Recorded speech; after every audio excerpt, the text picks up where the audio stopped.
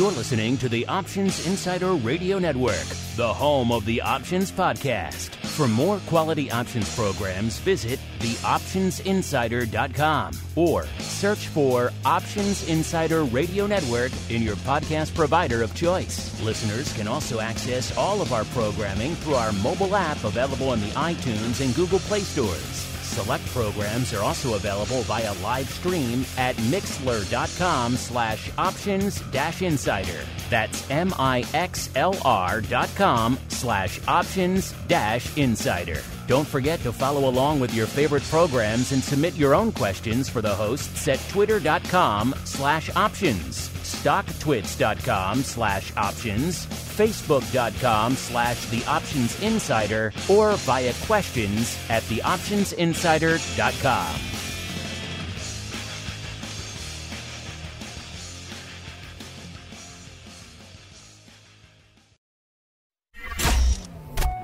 Bitcoin, Ether, Solana, Doge, and more. Cryptocurrencies and digital assets are taking the financial world by storm. This exploding market provides everything a savvy trader needs: volatility, volume, and liquidity, provided you know how to find it. That's where we come in. Welcome to the Crypto Rundown. Each week, we'll break down the latest trading activity, trends, and developments throughout the world's leading crypto derivatives markets. If it's moving the crypto markets, then you'll find it on the Crypto Rundown. The Crypto Rundown is brought to you by Amber Data. If you're entering the digital asset class, you'll need access to granular on-chain and market data from multiple venues to power research, trading, risk management, and compliance. Amber Data delivers comprehensive data and insights into blockchain networks, crypto markets, and decentralized finance, empowering financial institutions to apply traditional finance methods to digital assets. Amber Data eliminates the infrastructure setup, integration challenges, and maintenance headaches to access digital asset data, reducing cost and time to market to enter the digital asset class. Learn more and download their digital asset data guide at www.amberdata.io.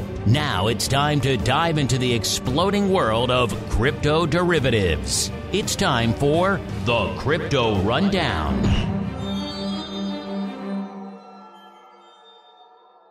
All right, everybody. That music means we are back once again with the Crypto Rundown, the program here on the network where we go beyond our traditional stomping grounds of Tesla and Apple and SPY and VIX options and look a little bit farther afield and see what's going on out there in the world of crypto derivatives. We're going to talk what's going on in the spot, but also the options, the volume, the volatility, the skew, all that fun, and a whole bunch more. My name, of course, Mark Longo from theoptionsinsider.com, as well as from the ever scintillating, at least we tend to think so, Options Insider Radio Network. Reminding you of three things. First off, if you do like what you hear, do keep rating and reviewing. Obviously, the network's been around for quite some time. This January was 16 years, so this show not quite as long, but still a decent trajectory for this show as well. So we have a decent backlog of people who've been checking it out, but we always appreciate new ones. It does help new people continue to discover the program out there. And of course, if you're not listening to the full network, if you're just listening to the Crypto Rundown, you're missing out on all that other fun, nearly a dozen programs at your fingertips 24/7 out there. And of course, you want even more content in your lives. And hey, who can blame you? The optionsinsider.com/pro is the place to go to engage with all that, including a lot of great crypto-oriented guests coming into our pro Q&A sessions over there. You can learn more about all that fun, theoptionsinsider.com/pro. As we go on into our first segment, it is time for the Crypto Hot Seat. Forget about cold storage. It's time to turn up the heat on thought leaders from the world of cryptocurrencies and digital assets. It's time to take their place on the Crypto Hot Seat. All right, everybody, welcome to the Crypto Hot Seat, the portion of the program where we welcome on guests from throughout the world of crypto derivatives and indeed beyond and proceed to pick their brains for the benefit of you, the listener. And next up is a newcomer to the program and indeed to the network. He is Stuart Popejoy, the co-founder of Kadena. Stuart, welcome to the Crypto Rundown program. Thanks. It's great to be here. And Stuart, as we are wont to do with all of our first-timers here on the show, why don't you go ahead and give our audience a bit of an overview of your background in the financial and indeed crypto markets, as well as what it is you folks do over there at Kadena. Sure. So I'm Stuart Popejoy. I'm the founder and CEO of Kadena. We offer the leading, most scalable layer one blockchain solution and safest, most secure smart contract language, Pact. We launched in 2019, and we've been running ever since, offering an alternative for people who want to have a industrial strength, not just for execution, but also for settlement. And we founded in 2016. We came out of the JP Morgan blockchain group at the time. That was the group that would introduce JPM coin. And our technology was used for the first invocation of JPM coin.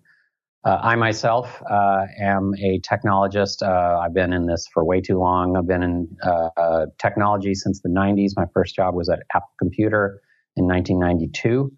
Around 2000 is when I got involved in financial technology, mainly exchange tech and trading tech in New York City, and was doing various things there before I ended up at JP Morgan, building their industrial equity algorithmic trading platform before transitioning into blockchain at JP Morgan in around 2014.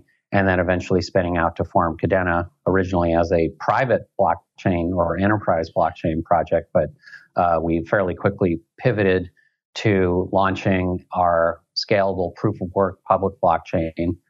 And now we're expanding into having our smart contract language access other platforms as well, including Ethereum, as well as moving into the realm of just web technology in general. With the idea that in crypto, we've learned how to do things more safely than a lot of other platforms, and there's no reason why web technology shouldn't benefit from that as well.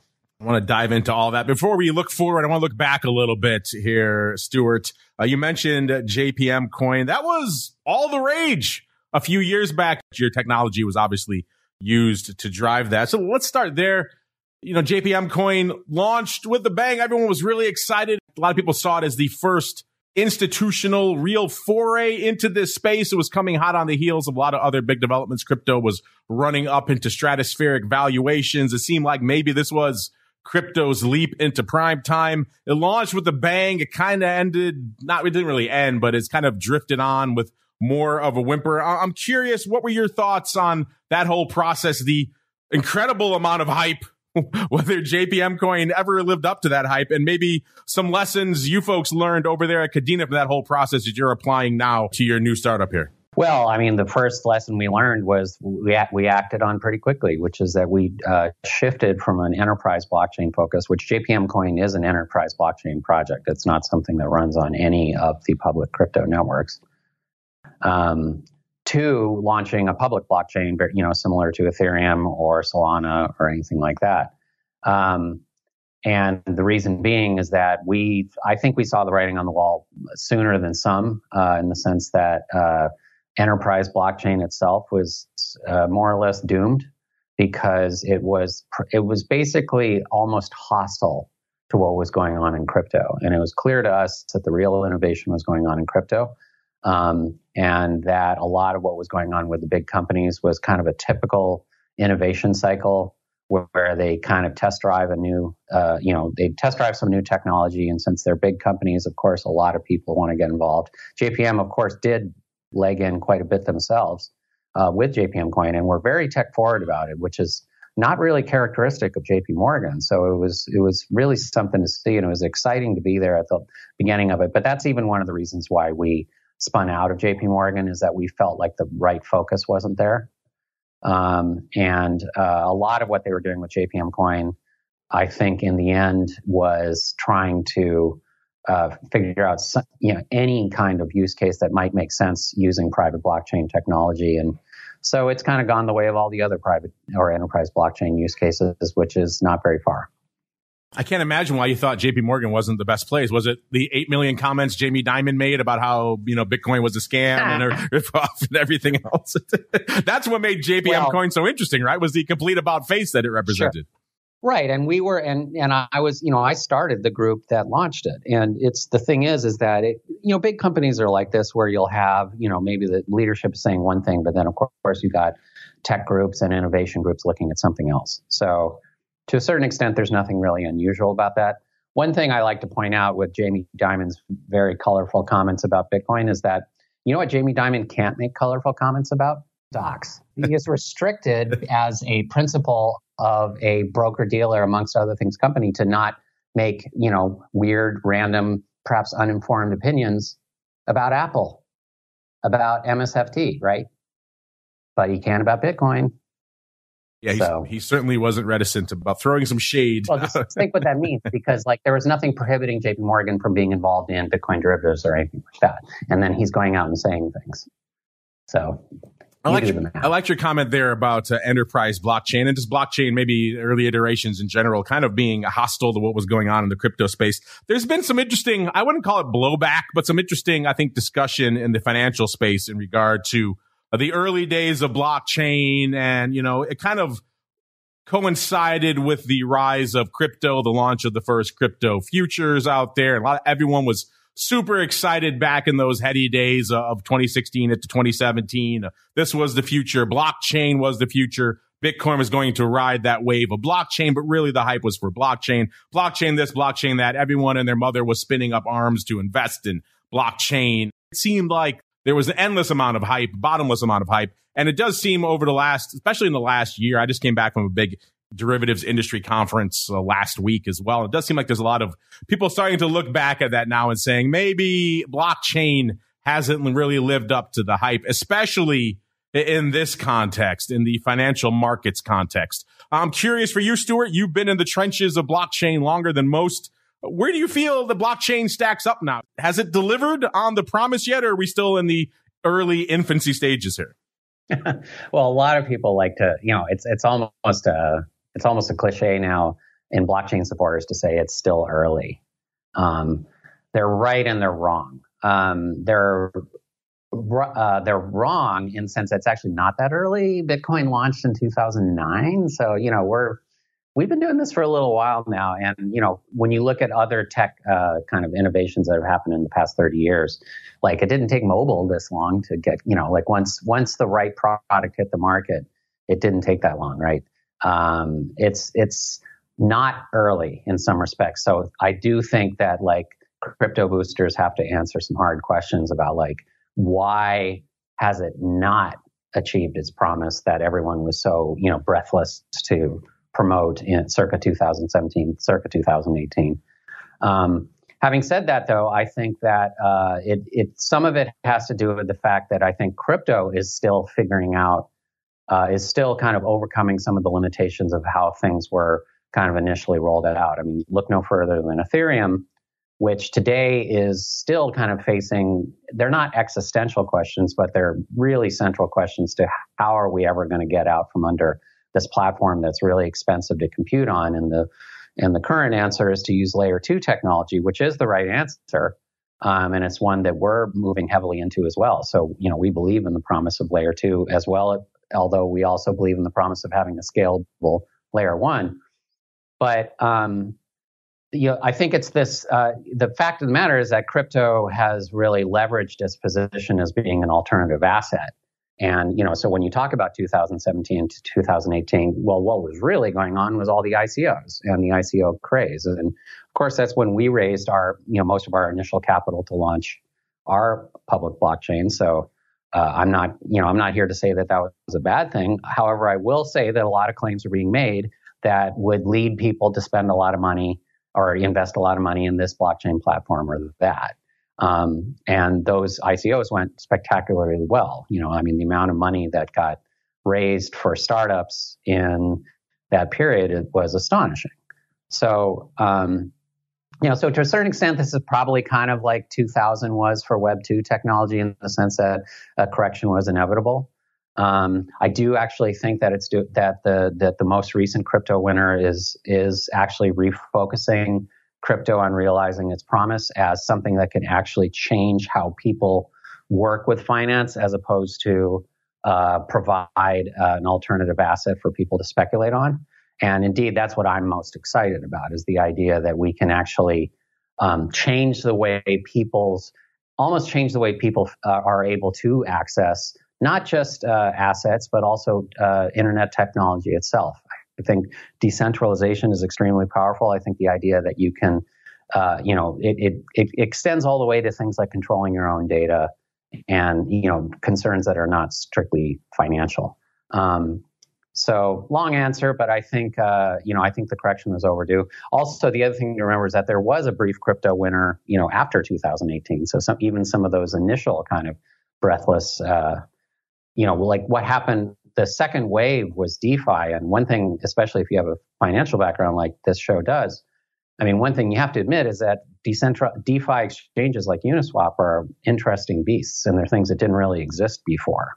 So when people say, crypto hasn't really done anything new, it's like, have you really looked at a constant product exchange? Because they're pretty interesting. And I know because I used to build exchanges. This is not an order book exchange. This is something different. You're right. So I've lost track of how many crypto winters we've gone through just since 2017, 2018. Stuart. There's many different definitions, many different evolutions we've seen out there in the space. But you hit on something that has been a big sticking point for a lot of people, particularly in the financial space, which is scalability. That when people come back and they hit on blockchain, they say it's never going to be ready for prime time for the real U.S. financial markets. They hit on that one fact: scalability. Blockchain just can't handle the number of transactions that are demanded by, let's say, a large stock exchange, let alone an options exchange with quotes flying fast and furious in milliseconds out there. You mentioned improving that with the different layers out there, but I'm curious for you and from your perspective, for people who are pushing back now in the financial world and say, blockchains, it's never going to be there. It's never going to be ready for prime time to really deliver on the scalability that the financial markets need. What do you say to those folks, Stuart? Well, I think it's interesting because, they come with this particular criticism, but, there's also, I think, within crypto, there's some misconceptions as well. And one of the things that so when we launched when Kadena launched in 2016, one of the things we really wanted to do was bring kind of like cutting edge engineering from fintech and specifically from trading tech and make it available in the world of blockchain. And that meant that scalability was one of our first concerns. We had the most scalable private blockchain at the time by leaps and bounds. And scalability meant something a little different in enterprise blockchain. So that's not really going to be appropriate for what we're talking about now. But in the case of public blockchain, the situation has been that the focus in terms of like what a lot of the people have been working on, and even the move from proof of work to proof of stake, was one on this idea that you could get blockchain to have this kind of instantaneous, layer one blockchain to have this kind of quick settlement feel, and that like eventually would be able to host all the transactions in the world or something like that.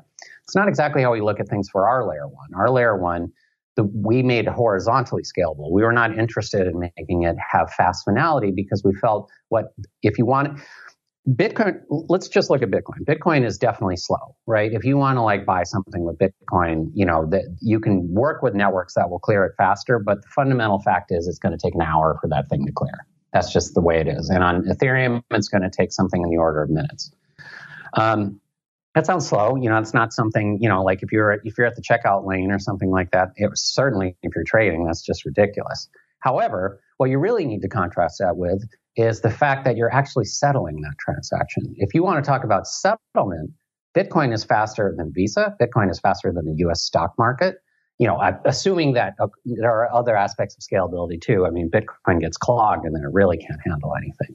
But that's kind of the point of the Kadena blockchain, is that if you can just horizontally scale that concept, then you can get to a settlement platform that will be the best settlement platform in the world. And indeed, with our technology, which actually scales multiple chains to run as a single chain, it means that we can already settle the U.S. stock market on our chain. But I say that because I know what really happens at the end of the day. What really happens at the end of the day is after all the allocations, all you're dealing with is actually market participants. That's many orders of magnitude less than the actual trading that goes on in the U.S. stock market. So Kadena can definitely handle that today. The U.S. stock, I'm not going to say that the U.S. stock market is banging down our door to settle on our blockchain. And, I'm not even sure that's the right use case. But the point being is that settlement has actually been kind of downplayed in crypto, and that's what's starting to change with this layer 2, is that people are starting to see, right, we don't actually want to run things on Ethereum, and we want to settle things to Ethereum. And so we're actually finding ourselves being very well positioned to move into this new discussion. So that's where I think crypto, this is another example. It's not that crypto is young, it's that I think it's trying out different ideas.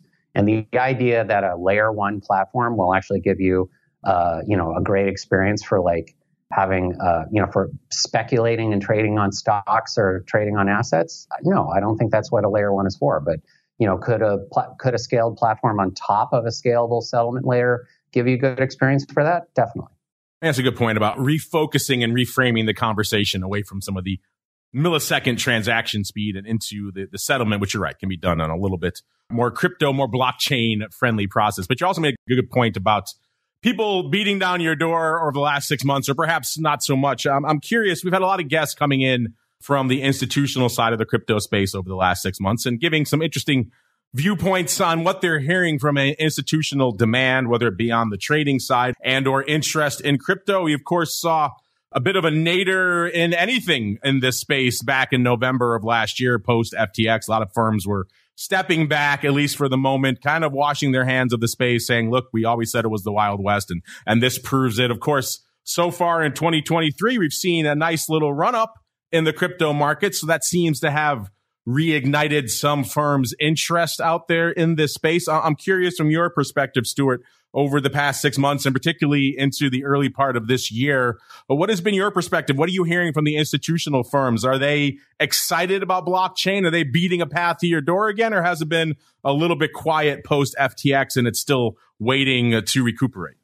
Well, interestingly enough, because we actually followed the trend into DeFi and stuff like that, a lot of our focus has actually been more on the crypto community. We didn't really focus on institutional so much once we made the pivot to public. But having said that, I think the thing that always ends up, the discussion that always has to be had is what's going on in the macro environment, and have things really changed in terms of like, do people have anywhere they can really put their money? You still have a bunch of trapped capital all around the world, and that's what really created the whole situation with crypto, is that you have a bunch of people wanting to put their money into something, and at the end of the day, Bitcoin isn't the worst thing to put it into. I mean, just if you're putting it into all sorts of weird real estate here and there, and let's face it, it's still a crazy investing environment. How crazy is what you just said, but it's actually true. We were debating this on the network just last week. The resurgence of Bitcoin and ETH, it's almost like crypto has become a flight to quality assets, Stuart. Did you ever think you would be in this space long enough to hear those words? I mean, I actually think Bitcoin is a quality asset, but what can I say? I'm biased. I really love crypto, and one of the things in Kadena is that we really wanted to build on the shoulder of those giants in particular, in the sense that we feel like Bitcoin introduced something genuinely new to the world. And let's face it, it's interesting because around that time period you were talking, around 2017, 2018, you know what people didn't think? They didn't think that Bitcoin was going to be the be-all, end-all like it is. And I'm not saying it's the be-all, end-all, but they didn't think that it was going to remain as this like unshakable blue chip within crypto. In fact, what a lot of people thought was going to happen was that one of these like Bitcoin Cash kinds of things, or even like people taking the Bitcoin ledger onto a better, so-called better technology, like onto a faster technology, onto a fast settlement technology. Like maybe that's what was going to happen, is that people just take that whole ledger and bridge it over to another platform, and then that's where Bitcoin's really going to live. Well, none of that came true, right? It turned out that people would like to say it's the ledger, not the technology. Well, it actually turns out it's both. It's Bitcoin is kind of, it's its own thing, and you can't really separate the network from the asset. So I'm not totally surprised, just because, that was one of the reasons why we went the way we did, is because, the two coins that were really dominating were the ones that were based on the most conservative technology. And at that time it was proof of work. Now, Ethereum has transitioned to proof of stake, and successfully, which was, extremely impressive and, way smoother than anybody thought it would be. But interestingly enough, that didn't even put a dent in their scalability problems. And if anything, it might be making them, who knows what it'll do. The fact that it used to be a proof of work coin and now it's a proof of stake coin. I mean, the implications of that, are go in many directions. I'm not totally surprised. I think that crypto is a more fundamental innovation than a lot of people. I think the fact that you can't tell if it's a currency or a commodity or a store of value, I think that's part of what makes it interesting, is that, it isn't something you dig out of the ground. It isn't something that you trade on an FX exchange. It's something different. It sounds like the SEC is still weighing a lot of those decisions themselves there, Stuart. I'm curious for you and the team, Kadena, as we come into this new year now, we're seeing crypto rallying, but also maybe hearing some disconcerting comments out of the SEC. Are you a little bit concerned about the outlook going forward for where crypto will stand in, let's say, a year or two? Well, I think the thing that's most troubling is just the lack of guidance, that is the whole kind of like guidance via enforcement that's been going on.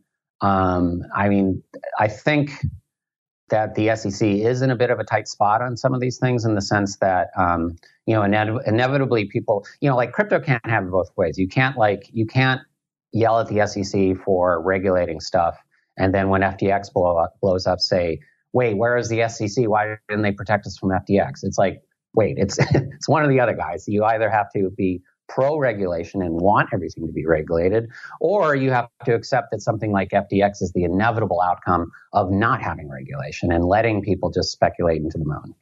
So I don't, I have actually some sympathy for what the SEC is trying to do, which, let's remember what the SEC does for the stock market is that it seeks to protect investors, and not just big investors, but small investors. And that's very important for the stock market, because if the stock market stopped appealing to retail investors, there would be no stock market, because there'd be no money to be made.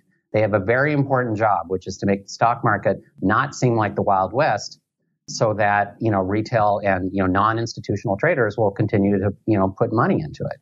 And so it's the same thing with crypto, that if you want crypto to leave the realm of speculation and leave the realm of bullish traders, trying to manipulate prices and all this kind of stuff, that means you need something like the SEC to come in and provide some kind of regulation. I don't know what the answer is to that. I just don't think it's as simple as a lot of people are making it out to be. Well, Stuart, I appreciate you taking some time to join us here on the Crypto Hot Seat. We have to keep rolling on with the program, but before we do that, we like to leave our audience wanting a little bit more. So before we roll out of this segment, if you'd like to leave them with any hints, any teases of what they can look forward to coming down the pike from you and the team over there at Kadena, now is the time, sir. The floor is yours. Well, the main thing is just that we're really excited about all this focus on layer 2 tech that's happening with the Ethereum network. And we're definitely looking to get involved in that particular technology stack to augment what's going on with our great layer 1 technology. It's basically all about our smart contract language Pact. It's always been the safest smart contract language and also the easiest to learn. It's something that was designed with industrial financial engineering in mind, but to be accessible to even non-programmers. Non-programmers can write smart contracts in Pact. So expect to see a lot from Kadena as 2023 goes forward, as we move into some new arenas, so we can really show the world what Pact is capable of. Well, we'll look forward to seeing all that play out there in the marketplace. And Stuart, if folks want to check all this out for themselves, where should they go? What should they do? You can find us all in all the usual places. There's our Twitter handle, which is Kadena_IO. There's also our website, Kadena.io. And then we're also in the usual places on Discord and Telegram, where our community is there and they'd love to talk to you. So lots of ways to find out more. We're also rolling out for builders. We're rolling out lots of new development platform and docs websites. So there's never been more ways to check out what Kadena is giving the public so they can build the future. There you go. Check them out over there at Kadena_IO on Twitter, as we keep on rolling right on into the Bitcoin Breakdown. It's time to explore the latest trending activity, trends, and developments across the world's leading crypto market. It's time for the Bitcoin Breakdown. All right, everyone, welcome to the Bitcoin Breakdown, the portion of the show where we do just that. We break down all the action in the world's leading digital asset. Yup, the big dog, which is Bitcoin, looking a little bit bigger than it has been, but not quite at the apex. On our last show, we were at about just a little bit north, just a tick north of 28,000, 28,008 to be precise. Coming into the start of the show today, 27,127. So giving up around 881 handles on the week. In terms of range, it was actually a fairly tight range for all things Bitcoin. What's interesting about it is that we experienced it all. We lived the full range over the breadth of one session. It was last Wednesday, so a couple of days after our show, we hit the low for the week of 26,736, as well as the high of 28,708. So we did a lot of living over the span of 24 hours before settling back down into this range where we're hanging out right now, a little bit north of 27,000. What does that mean if we're hanging out at these levels? Listen, it means vol is probably going to come in a little bit, and that's pretty much what we saw. Not a ton. Last week, the vol 65. This week, the vol is 60. By the way, if you want to see these analytics and everything else we're going to talk about on the show today, and a whole bunch that we don't have time to get on the show, it is only a 1 hour show pretty much at the end of the day, listeners. Head on over to Amber Data, AMBER data.io. That's the place to go to kick the tires and light the fires on all this data and a whole bunch more, listeners. You'd see that we're hanging out at about a 60 in the at the money vol out there in Bitcoin. That's down about 5 points. Last week, we were at about a 65. Still frothy, still far more volatile than, let's say, equities, which are hanging out in the low 20s right around now. And even a lot of the commodities we talk about on shows like This Week in Futures. Options, which, by the way, you should be checking out if you're listening to this show, listeners. We see most of the commodities we're going to discuss there are usually somewhere in the mid-20s up to about 30, with the exceptions being, let's say, nat gas and a few others that are somewhere around triple digits. But most of them tend to be in that mid-20s to low 30s range. So a 60 vol is still extremely volatile compared to a lot of the other assets we discuss on this network. Skew-wise, we saw last week the skew had shifted to pretty firmly positive, about 5 points premium to the calls.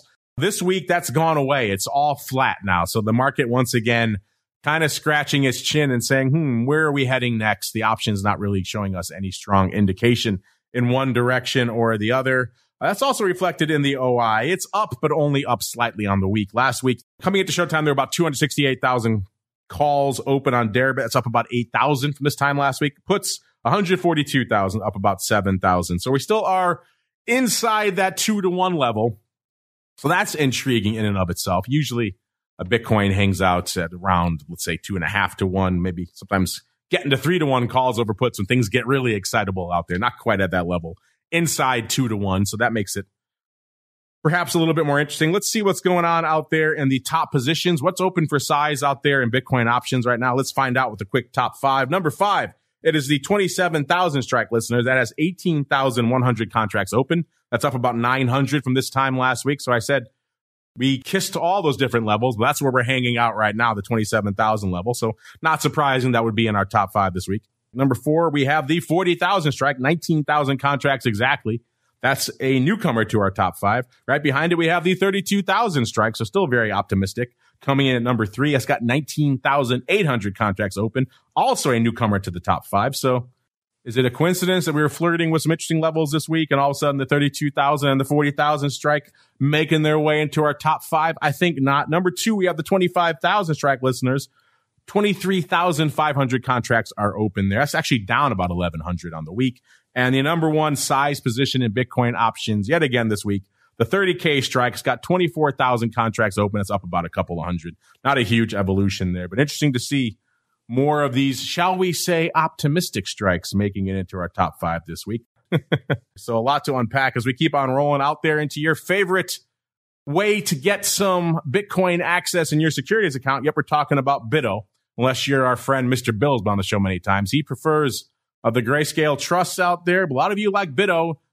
No shortage of you liking it because it is optionable out there. 1660 when we kicked off the show. That puts it down about 2/3 of a point from where it was this time last week. ADV-wise, still looking frothy. 91,000 contracts is the ADV now. That's up 9,000 from this time last week. So BitO, a pretty active options contract, all things considered. In fact, today, as we kicked off the show, we saw exactly 91,000 contracts on the tape as well. So they had just hit their ADV when we kicked off the show. The vol hanging out pretty much at about a 65, down about 1 point. So a little bit more elevated than the options over there on Deribit, but in that same ballpark, the mid 60s there.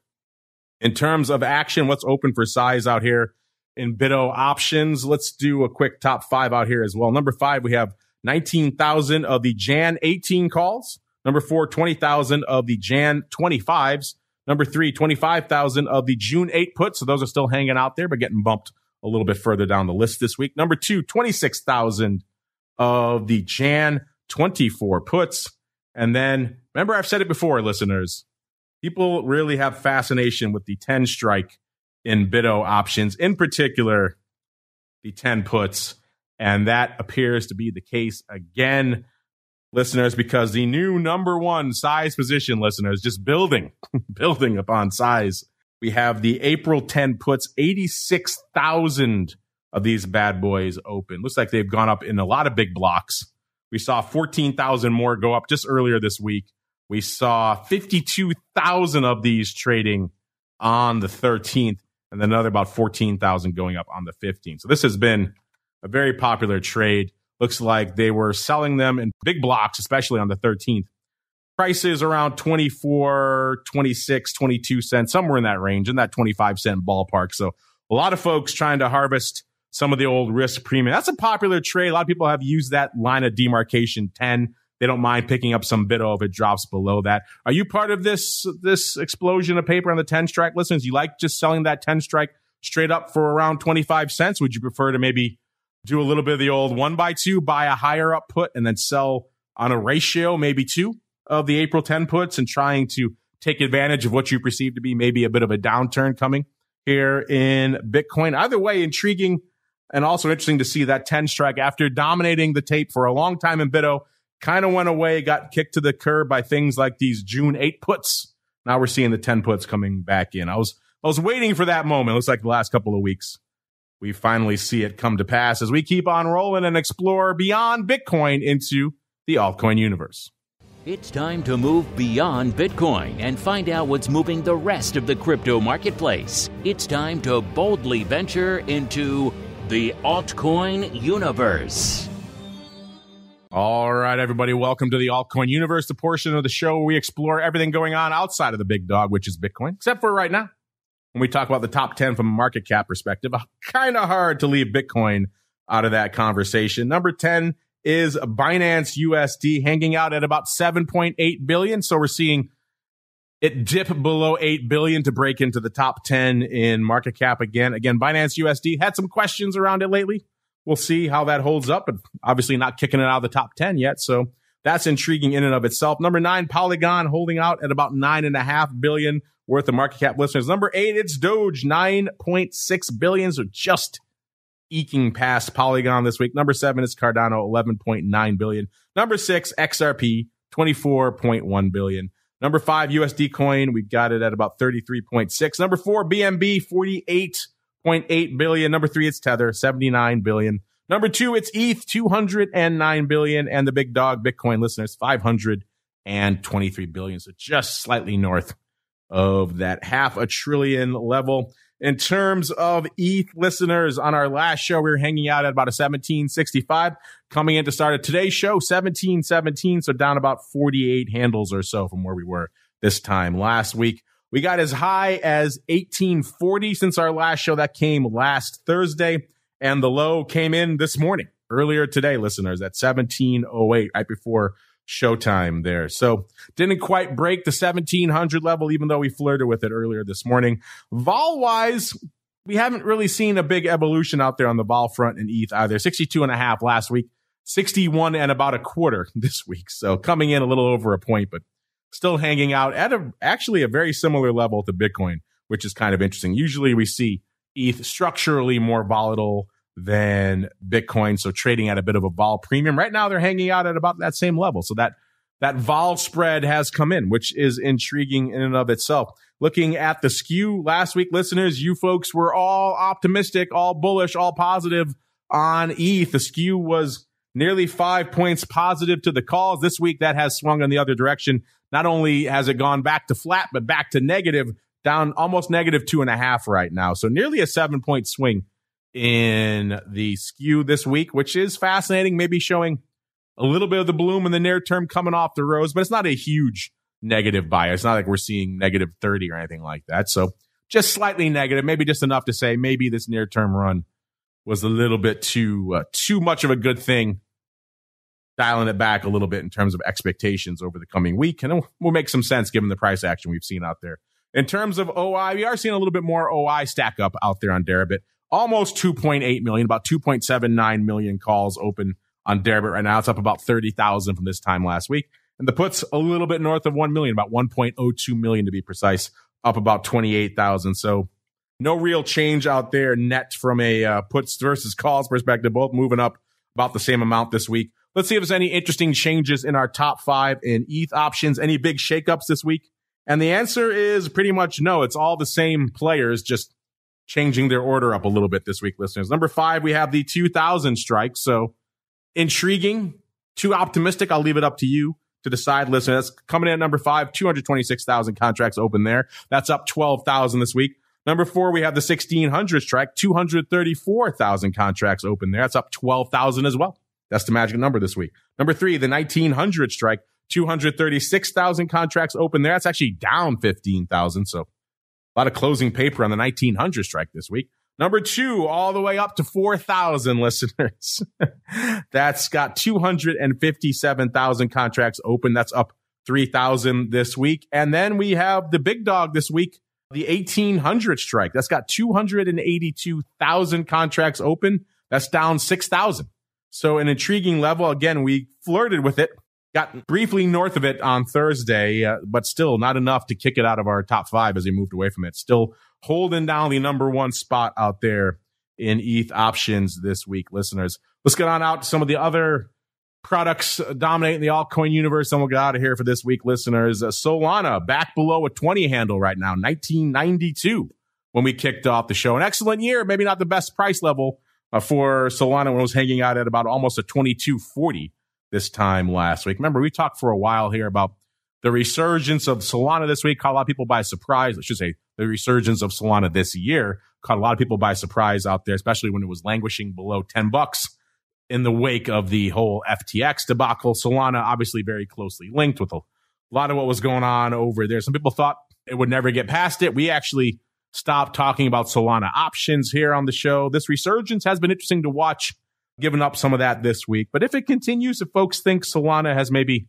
re-emerged like the Phoenix from the wake of FTX, then perhaps it might be worth discussing bringing it back on the show in a more in-depth capacity. Right now, though, giving off about almost $2.50 on the week, so not a great week for Solana. XRP having a decent week this week, though. 37.5 cents last week, 46.8 cents this week's up a little over 9 cents on the week. So XRP having a nice lift. Are we finally maybe starting to see the storm clouds lifting out there? Who knows? We've been saying that for so long.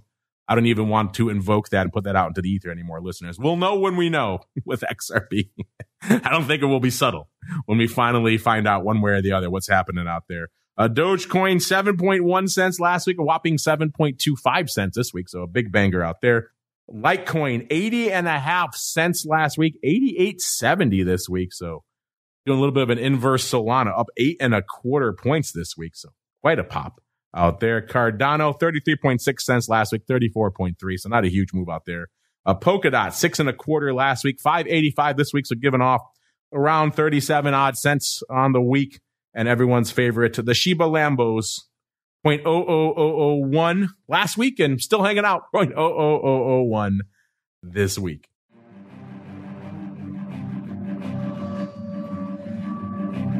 All right, that is going to do it for us here on the Crypto Rundown this week. I want to thank our guest, Stuart Popejoy from Kadena out there. Check them out. Kadena.io is their website. It's also their handle over there on Twitter, Kadena_IO, place to go to learn more about everything they have cooking up there on their blockchain. Sounds like a lot of fascinating stuff, eliminating some of the traditional barriers to entry. You don't need to be a coder to be able to take advantage of some of that stuff now. So that's always fascinating. What do you think, listeners? Have you maybe soured a little bit on blockchain? Was the hype so intense in the beginning that now inevitably you've kind of turned a little bit on it? Or maybe do you think there's still some promise out there and maybe like Stuart was saying, it's time to change the discussion, alter the narrative a little bit away from some of those early expectations towards things that are a little bit more feasible and a little bit more solvable with blockchain. An intriguing discussion. Either way, I look forward to hearing from you folks. That's all you're going to hear from us today on the network, listeners. Back again tomorrow. Looks like we're going to have a pro Q&A as well as the advisor's option coming at you tomorrow. So all you live folks have a chance to tune in for that fun. Wednesday, a double bonus. You're getting 2 episodes of Options Bootcamp. For all you pro folks out there, you'll get it live on the live feed, and of course, on the pro podcast feed. Going to be joined by our buddy, Mr. Overby, out there as well. So going to have a little bit of double educational whammy going for you on Wednesday. Should be fun. Back again on Thursday, of course, with the Option Blog episode 2, as well as This Week in Futures Options. Very much the sister program for this one. You should be checking that out if you're listening to the Crypto Rundown. Friday, volatility views. And for all you pro folks, back again with Options Oddities. And we're back again next Monday, another episode of the Crypto Rundown. Stay safe out there, everyone. Crypto Rundown is brought to you by Amber Data. If you're entering the digital asset class, you'll need access to granular on-chain and market data from multiple venues to power research, trading, risk management, and compliance. Amber Data delivers comprehensive data and insights into blockchain networks, crypto markets, and decentralized finance, empowering financial institutions to apply traditional finance methods to digital assets. Amber Data eliminates the infrastructure setup, integration challenges, and maintenance headaches to access digital asset data, reducing cost and time to market to enter the digital asset class. Learn more and download their digital asset data guide at www.amberdata.io.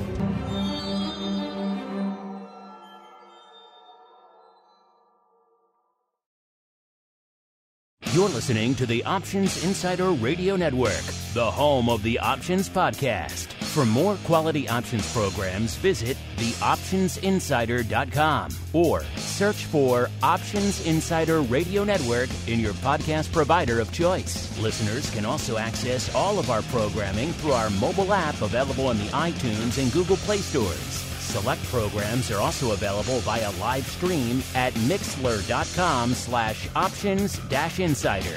That's mixlr.com/options-insider. Don't forget to follow along with your favorite programs and submit your own questions for the hosts at twitter.com/options, stocktwits.com/options, facebook.com/theoptionsinsider, or via questions at theoptionsinsider.com.